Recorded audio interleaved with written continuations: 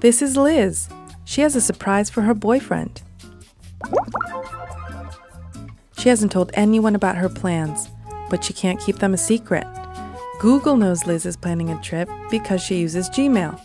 Liz is no stranger to Google.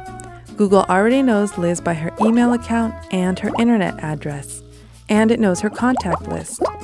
Liz's internet service provider has a lot of the same information about her, including her full name and street address. When Liz searches for flights, Google also knows that she wants to go to Hawaii. When she clicks on a travel site to buy tickets, it knows the search terms she used to get there. The travel site also knows when she's planning to go to Hawaii. And it knows who she's traveling with and her frequent flyer status.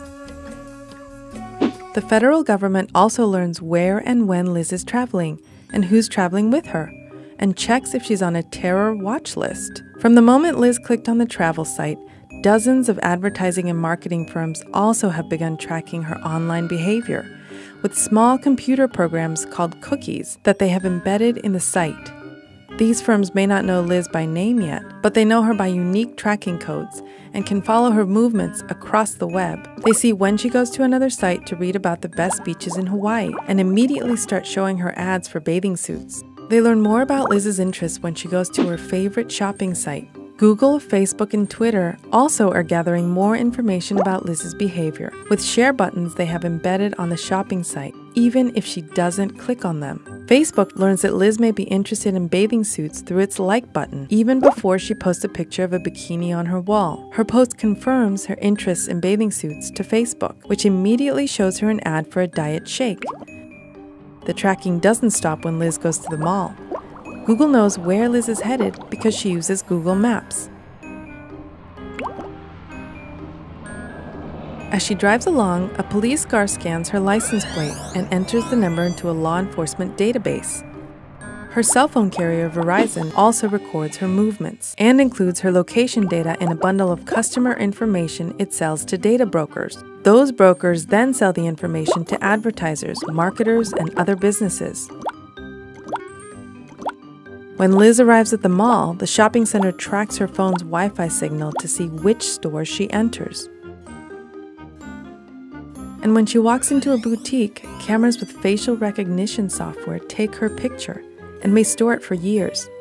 The cameras are also equipped with software that tracks how much time she spends in each aisle.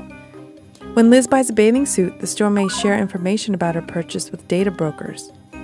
Before leaving the mall, Liz stops at a pharmacy to pick up a few more things for her trip. Because Liz signed up for the drugstore's rewards programs, it tracks her prescriptions and shares information with marketers about her purchases, including the home pregnancy test. And through a partnership with the drugstore, Facebook learns that the diet shake ad it showed her earlier in the day was effective. Many of the advertisers and marketers that track Liz claim they cannot identify her, but these firms have a pretty good idea of who she is.